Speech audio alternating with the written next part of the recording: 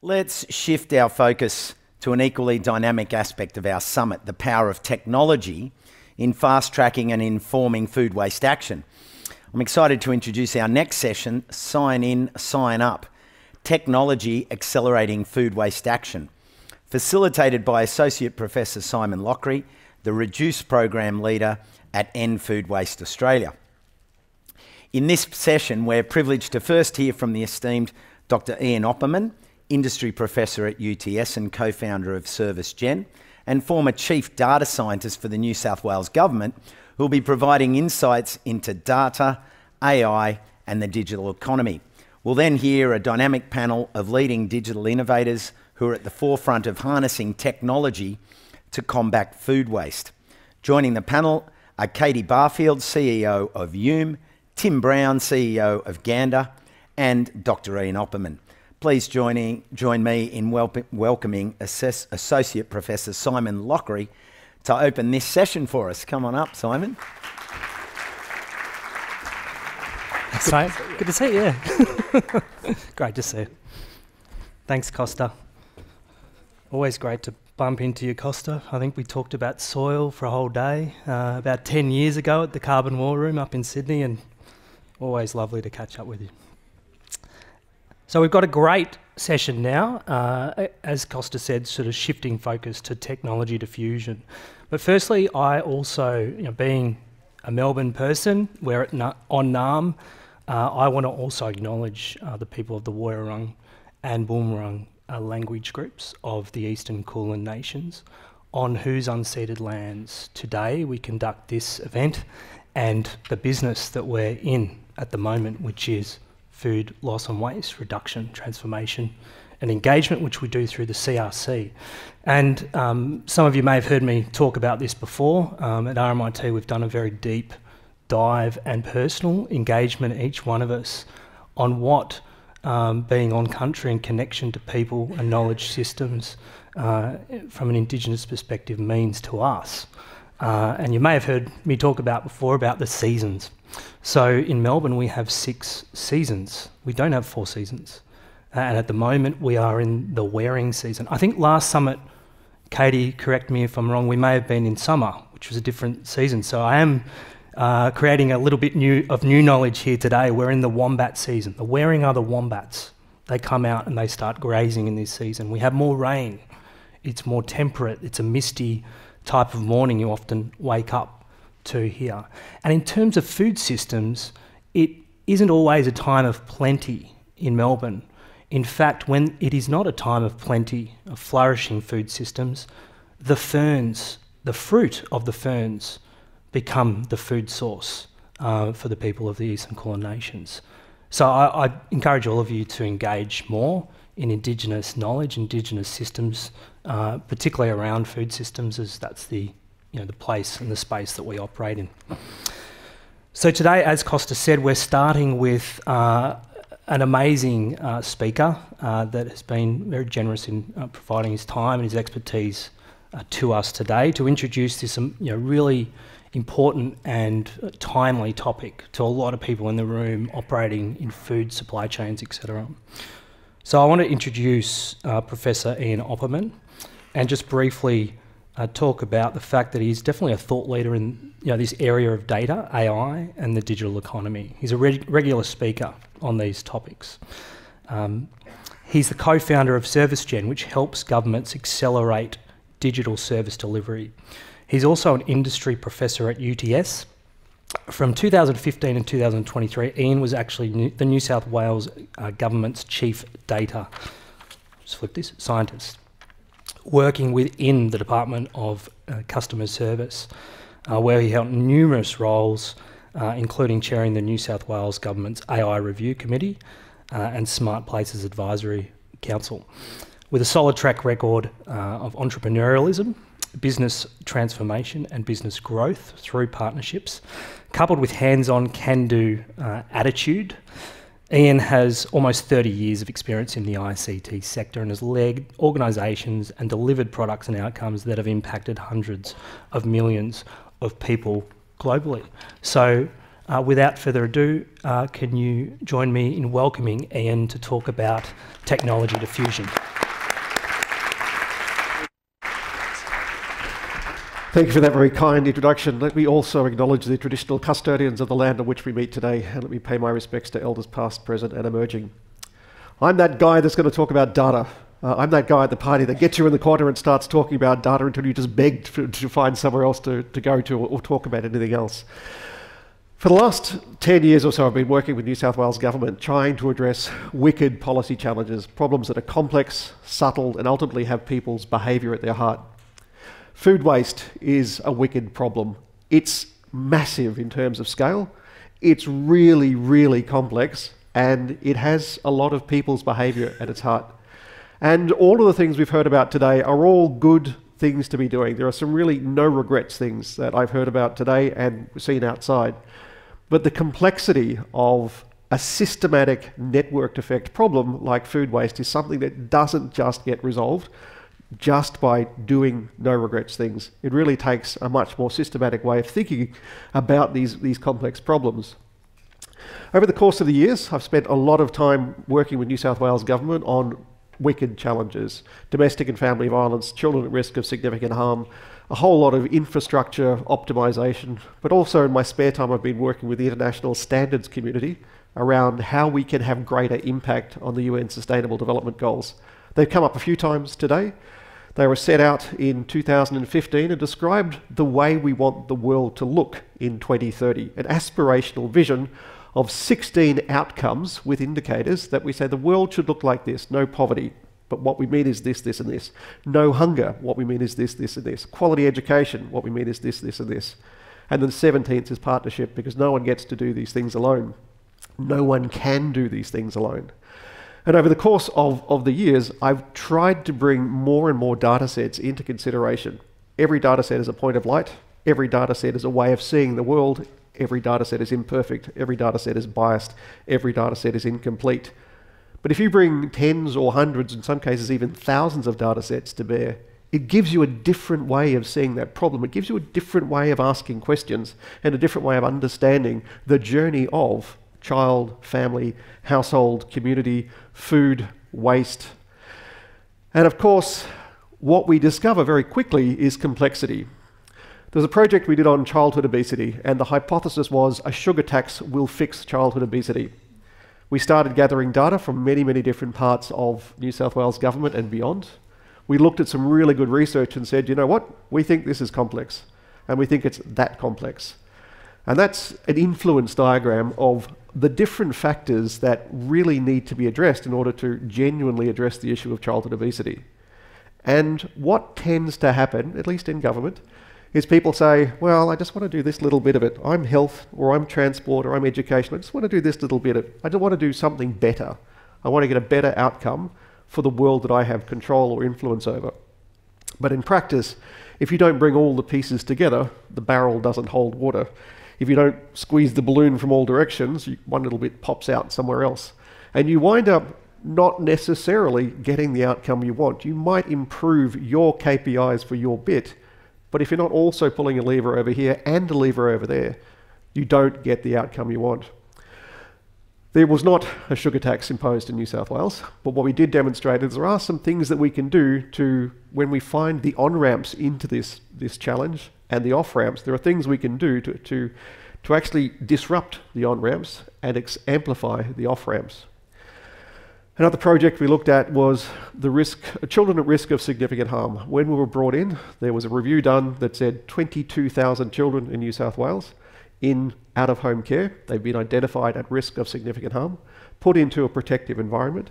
It was costing the state $1 billion a year, and the outcomes were terrible, absolutely terrible. So we said, let's describe what we want. Let's describe the outcomes we want, which was actually really, really, really hard to do. We could say what we didn't want. It was very difficult to say what we did want.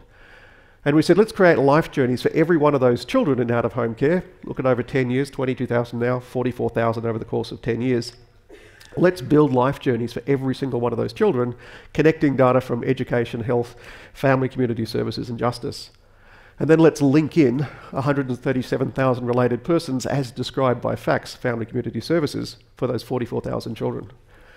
And that's a real diagram of a relationship element, a relationship diagram for one of those branches of those 44,000 children. And what we realized is it's really complex. In fact, it's so complex that when we proposed doing it, people literally laughed at the idea. They said, that's ridiculous. You cannot build life journeys for 44,000 children and connect related persons. We weren't sure how many related persons, but it was 137,000. And when we showed this complexity, people say, yeah, I knew that. And we realized that very often people are defeated by the complexity of the problem and wind up taking take shortcuts because it's intuitively easier to say, yeah, I kind of sort of knew that, than to say, well, did you actually know this is the life journey for this child and their family? This is the life journey for this child and their family. And if they come in through education, or they come in through health, or they come in through justice, they have very, very different experiences. And so what we tried to do was really understand those points of friction that led children towards or away from the outcomes that we were looking for, the outcomes that we were seeking. But defining what we meant was really, really important. And so I promise you I'm steering back towards food waste, but what I thought I'd touch on is Goal 2, Zero Hunger, on the UN Sustainable Development Goals. We know that we are halfway through, slightly more than halfway through that 15-year journey towards delivering on those UN Sustainable Goals. We know that we are hopelessly off track in terms of achieving those Sustainable Development Goals. In Goal 2, No Hunger, there are about 10% of people in the world who are at serious risk in terms of food security. And that's incredible. It went up, of course, during COVID, maybe not surprisingly, but it's settled down to about 1 in 10 people in the world live without food security in a modern world with so much waste. And partly the problem is we don't know quite how to do what we're trying to do because it's never been done before. It's an aspirational state. We don't quite know what happens when we pull this lever. What is the impact in the real world? Because the real world is really complex. We also know that a lot of these different outcomes interact with each other, and without the data to show that journey of, or that impact pathway of, it's really difficult to say if we optimized just for no hunger, what would happen to the other Sustainable Development Goals? Or if we optimized for smart cities or optimized for availability of electricity, what's the impact on the other goals? And so part of what I've been doing, typically very late at night, which is why the diagrams don't look that good, is trying to understand impact pathways. Are we directly impacting something? Are we enabling someone else to impact something? Or are we learning and observing and helping to advocate or helping to inform or helping others better to do what they do? And there's been some work done on impact pathways for things like educational outcomes. And we tried very, very hard to do impact pathways for areas around smart city and availability of electricity. Electricity helps a great deal for poverty and education. But it's difficult, and it's often considered too difficult. Most of us have heard the expression, keep it simple. There's another S in there somewhere. Thank you. But the last couple of decades I've been talking to people about deliberately recomplicating the problem just enough so we can do something useful. The problems we care about are infinitely complex. But somewhere just underneath that infinitely complex problem is a finite complexity problem we can push on. We can better understand. We can find those points of friction for the journey of child, family, household, community. Getting back to food waste. We've heard some pretty astounding numbers today. It's phenomenal. Which other $36.6 billion problem do we have that we are not adequately able to address? Put aside the NBN and some submarines. Let's not talk about those. Which problem do we have that's that big which doesn't get the highest level of attention from government? It was great to have Tanya Plebisek open the session today. Which area do we not have industry and government and universities and standards working together? How would you know how much of the potato was left in the ground? You define a standard for it and then you measure it. One of the things that's really difficult is when we don't have standards. It's really terrible when we don't know quite how to describe the same thing from different perspectives, from the perspective of the farmer, from industry, from a CO2 credit, or from a tax offset. If we can't describe one thing the same way, we really struggle. So standards really, really matter. I do a lot of work in the world of resilience, and we do recently looking at the world of telecommunications resilience. If you don't have energy, you don't have telecommunications. Fire and rescue really depend on communications during an emergency. Their view of resilience is different to the electricity world view of resilience, which is very different to the telco world view of resilience.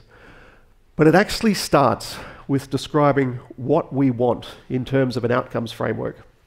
The goal of halving food waste by 2030, same time frame as the UN Sustainable Development Goals, is a great start. That's a real world outcome. And every single organisation in this room could be thinking about what do we do directly, what do we enable, what do we help understand and inform, and how can we try, test and learn together and then share what we learn.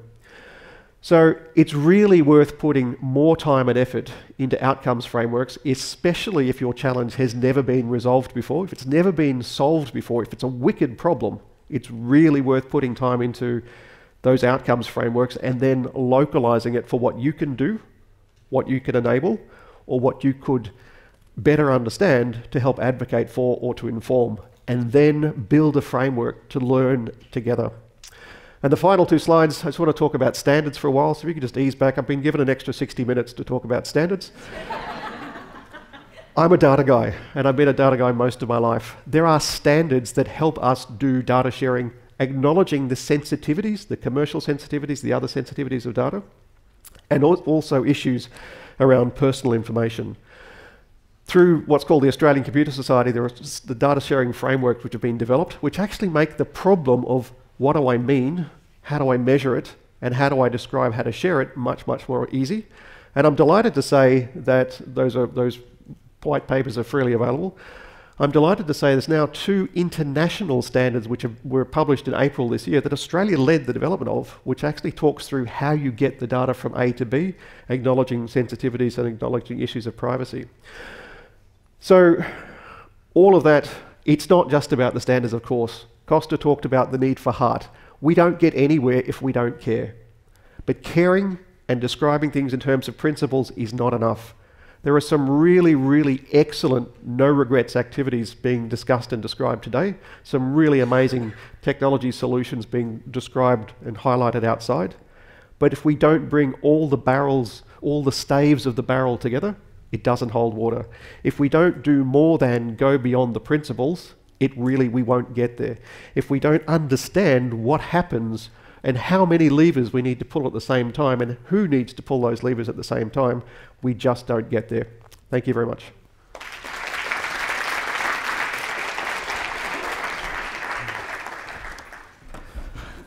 Thank you, Ian. And I'm just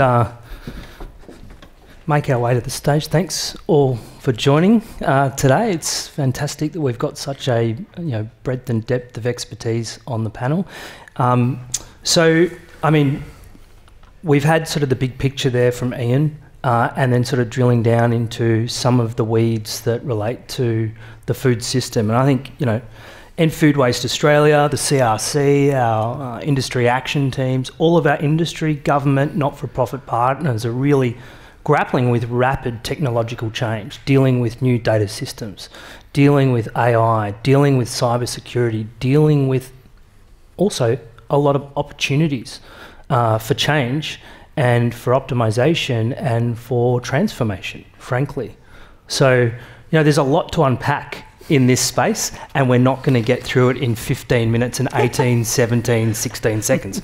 But we'll try our best. So, we're going to go through a few questions first, and then hopefully you'll have some questions that you already have or popping up as we're discussing these issues. Make sure that you use the app to add any question that you might have, and we'll try and get to those in the session as well. But I wanted to start, Tim, with you, actually. So what, from your perspective, do you think the business imperatives are for technology and data in solving the issue of food loss and waste? And maybe at the same time, if you could just briefly talk about Gander, your absolutely. technology.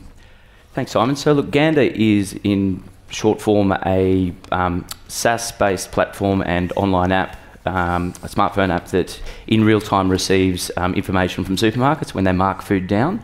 So consumers can jump on at any time, geolocate, find their local store and what markdown items they have. So for example, you're about to drive home, jump on, oh, there's an eye fillet steak half price, I'll pick that up, purchase it, save the waste, save money, everybody wins. And we've been fortunate enough to work with the CRC for some time. We've been fortunate enough to work with Simon, the RMIT, Alistair and the team at RMIT that have been fantastic. And not to steal Kevin's thunder tomorrow, who's doing a presentation on Gander, but what we've actually realised through this process, we got into this, getting back to something that Craig said this morning, about the money versus, the societal need. We got in this from a sustainability point of view before the cost of living crisis hit. But what RMIT have actually found through their studies is that we've actually changed where people shop, we've changed how people shop and what they're feeding their families through being able to get fresh things from the deli that they wouldn't have had previously because they're finding things discounted. That fresh barramundi that kids that have only ever eaten fish out of a packet are trying and experiencing. So it's been really fulfilling in that respect. But when it comes to your question, Simon, I think largely the challenge is the first mover piece. Particularly the bigger end of town, everyone's a little bit scared to dip their toe in the water and actually give things a go, to fail fast, which is what we do in tech, and to innovate beyond the walls of their own test environments. What we've been really fortunate is a lot of the independent supermarkets, the mum and dad guys that have been owned and operated for some time, they're the ones that are actually dipping their toe in the water and experiencing the benefits. So we've got one group that wasted about $1 million worth of food every year, family owned. We've, in the last 12 months, saved them 25% of their food waste in their first year. So that's a real dollar figure, and people are saving money by shopping from them. So that's a bit about Gander. Yeah, sure. And some of the business imperative, I suppose, context as well, in terms of experiencing it on the ground. Yeah, absolutely. Yeah. Katy, did you have any perspectives on that? We've had a really similar experience. Yeah. We work with B2B, so Yume is a platform for the sale of surplus food. We work with manufacturers across Australia. So one of our clients was up here today, one of our users. We've got Simplot in the room, obviously Goodman Fielder this morning, and Sodexo. They were both up here this morning, buyers and sellers from the platform. And what we do is, as product is surplus for a number of different reasons. People often jump to its end of life, or it's close to code. That's not the case on the Yume platform. It can be promotions that have been pulled from shelf. It can be MPD that didn't quite work. It can be misforecasting. It can be an imported product that by the time it gets to the water, the forecasting's changed, it lands, they've still got to do something with it. So that product comes onto the Yume platform in real time and gets pushed out to a whole raft of different business buyers. So if you've been in a Qantas lounge, you will have eaten Yume food. And they take opportunities to purchase really great quality product at a much lower price. To date, we've managed to return $25 million back to Australian manufacturers to the tune of nearly 10 million kilos. And the challenge, the opportunity, but also the challenge. We have an opportunity, which is there is what we thought would be a really sophisticated system at the manufacturing level turned out not to be when it comes to clearance. It's only 2% of their overall turnover. So it hasn't got the attention that we believe it deserves, but I completely understand why it hasn't, because, of course, they're focused on the 98% of product that they want to sell through to their primary customers. But the challenge we face is it's B2B. So when you're looking at iterating, and you've got to iterate, fail fast, it's a long sales cycle on B2B, so I really relate to what you're saying. Sure. But it sounds like that there is momentum once the value of the business proposition is clear, right? We'll talk about that more in a second with some of the other questions. So sticking with you, Katy, Ian's framed, and a few other people have framed this as a wicked problem. And it's a big opportunity as well, really. So, in those kind of contexts, collaborations and partnerships are really key. You can't do it on your own. It's complex, and we have to embrace complexity, as Ian talked about. So, how is collaboration and how are partnerships playing out in the kind of technology diffusion that you're involved with Yume? Yeah, it's a great question. Yume was built on collaboration and partnerships. So first of all, we thought we'll build something that looks a bit like this and they will come. And then we're like, no, that's not the right way to do it. We'll actually go and partner with industry, for industry. And so we were really lucky that General Mills, Unilever, it was Kellogg's as well, and Mars Food really opened the kimono and let us have a look at what was going on at that end-to-end clearance process for the end of life of product, or where it's surplus. And they were so transparent with us, and that helped us understand the complexity of that part of the system when it hasn't gone through to the usual channels. And from that, and with them, and in partnership with them, we were able to develop something with them that could then universally be offered out to the whole of the industry. So we wouldn't be where we are today. We wouldn't be able to have those figures, have returned that kind of money to Australian manufacturers if they hadn't helped us co-create it.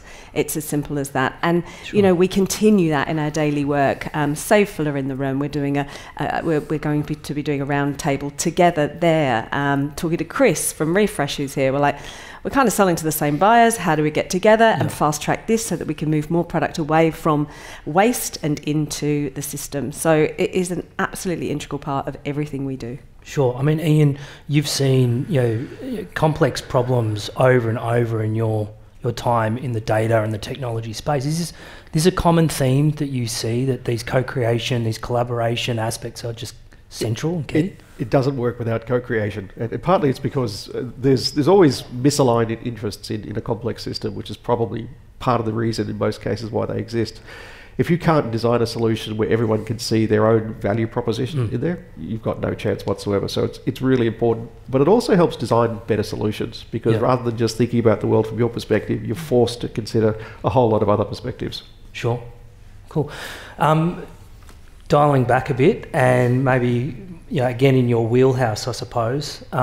We've talked a little bit about some of these current and precedent technologies that are seemingly all pervasive and clearly something that industry, governments have to take note of. What do you think are the key technologies or disruptions in technology that are going to affect food systems in the next, say, 5 years? Ian. Oh, I was waiting for someone else to jump in front of that question. Well, again, I'm very, very biased. It always starts with understand, and understanding where you want to go. That's the design solution, but also being able to better sense and understand what's happening in the system. Food is, of course, it's not just the commodity that comes from the paddock to get to the plate. There's a whole lot of other industries that come together in order to facilitate that. There's transport, there's logistics, there's finance, and those sorts of elements don't work that well together at the end of the day. So believe it or not, I'm going to say blockchain. We'll throw a blockchain out there, see if anyone responds. I think blockchain has a real role for not only it's been experimented with for logistics, but I think there's a lot more potential to actually follow the digital twin of that thing as it moves around, whether that thing is whether it's the steak, which is currently on special as you drive past, and all the services you can wrap around it, or whether it's the digital twin of the financial model of the farm, or the financial model of the producer. So I think increasingly we're going to see digital twins underpinned by long chains of provenance, which look like blockchain technologies, and lots more sensors out there. Sure. And I mean, are there real sort of, I suppose, dangers to the technological changes that are... I mean, we saw last week that airports shut down because of one patch that got rolled out by one company in the US. So apart from the really obvious concern about cybersecurity, there's some different ways we need to think about how we use the technologies. We keep creating honeypot data sets. We bring all the data sets together, and then we ask you to credential against it, and then there's this beautiful, attractive data set for someone else to come and knock over. We need to think about virtualization of data. We need to think about data fabrics, and that issue of the data always stays over there, but I can run my analytics on it, or I can ask a question of it without actually seeing the data.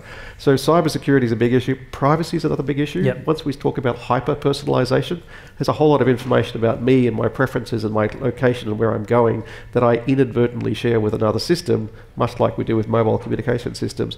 So privacy is one of the big issues we need to think about. We need to preserve that when doing these hyper-personalized transactions. Sure.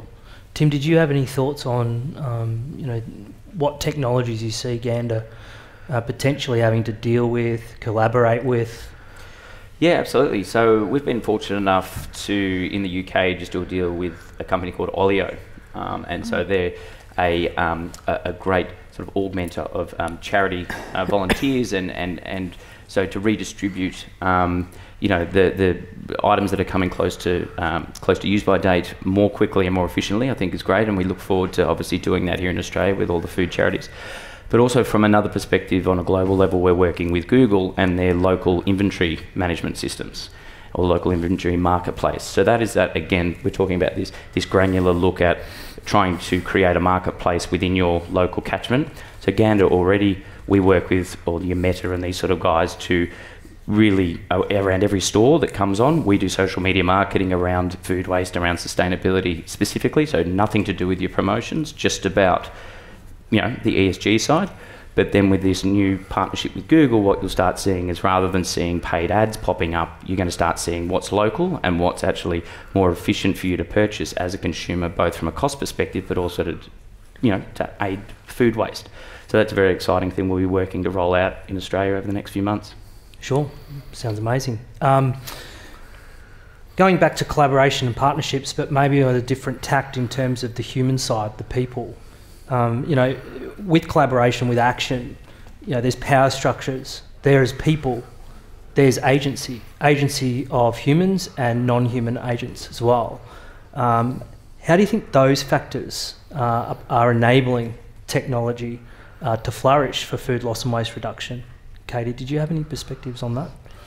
For me, it always comes down to the people, because we couldn't do what we do without the amazing entrepreneurs within the companies we work with. It's always someone agitating for change. It's always someone pushing that extra mile that they don't necessarily get paid to do in order to get a new technology like Yume in front of the right people. So we're forever grateful to those people. But I think it's, where we see the Yume solution being adopted most readily is where it's a real top-down approach.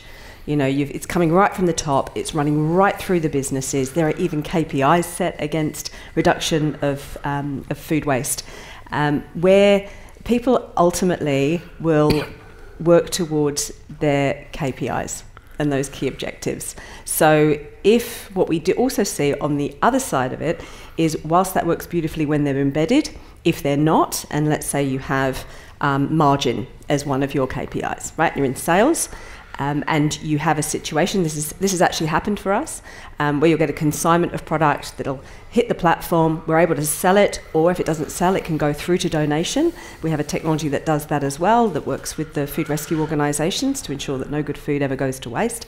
But what we found is where obviously margins, and that is a really important part of manufacturers' jobs, they're in it to create products that people love to consume and make money and get great brand awareness. But if it's all margin, then what happens is we've had a situation where we've sold it, but then they haven't released it. They've chosen to destroy it. Now that might seem like complete madness. It is complete madness. But when you actually look at it through the eyes of particular companies, if your discount budget has been used up because you don't want to cannibalise your margins anymore, and your donation budget has been used up, and your landfill hasn't been used up, and your KPIs are reliant on that, there's the kind of cause that's the kind of thing that we have to combat, and it's really, really challenging. If I could just chime in on that, when talking about that outcomes framework, that's why it's really important to be very careful about what you measure, and also look at the different real-world outcomes, because that's an example of 3 different sub-outcomes to support the profit maximisation or the benefit of the organisation. And if you don't really carefully understand those, you can have these really adverse outcomes. Correct. Sure. We had an interesting scenario happen with one of them, with a major independent retailer that approached. We spoke with them 12 months ago, and they said, "Yeah, look, we're interested, but we've got other projects that were priorities, what they're working on now." Interestingly enough, they called me back to the table just last week, and we're in the process of working with them now. And the reason was that their tobacco sales had dropped so much that their business had to do a full root and branch review on where other opportunities lay to make profit from somewhere else. So my point being on this, it's not always, unfortunately, the sustainability side of the business that's going to drive the change. In this case, it's the fact that illegal tobacco has driven a business need, and that's brought us to the table on potentially solving some problems throughout the process, which is great. Yeah, again, demonstrating Ian's point that complexity and the external complexities there are driving the change, but there's an opportunity. We'll take it. That you'll take. Cool. Okay, I haven't actually got any questions from anyone yet. Did anyone have a question that we could get potentially a roving mic to at all? Ask Ian a question, I dare you. I can tell you about my favourite standard. I can't see anyone else. We have someone at the front.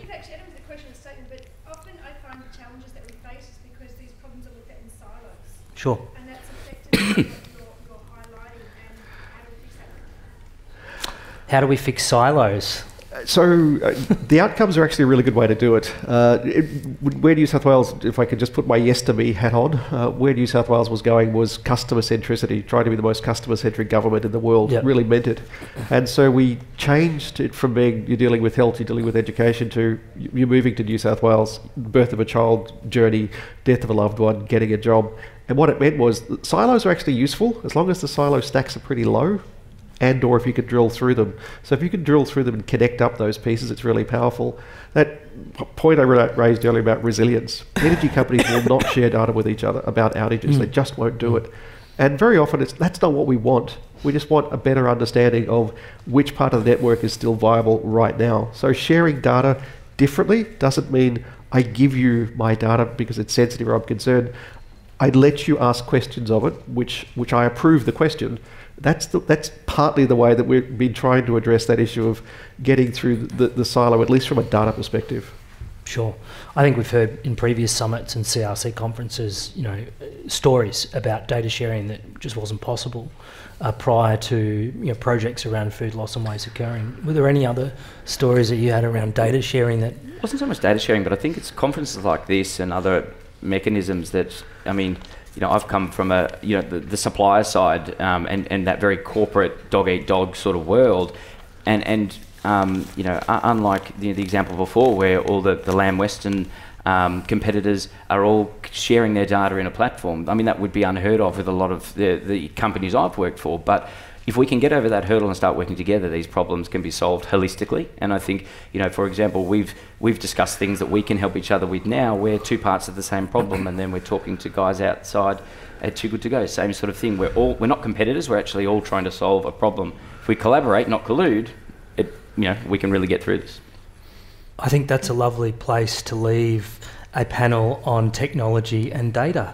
A very human ending. So thank you, Tim, for that. Thank you, Ian, Tim, and Katy. Thank you all.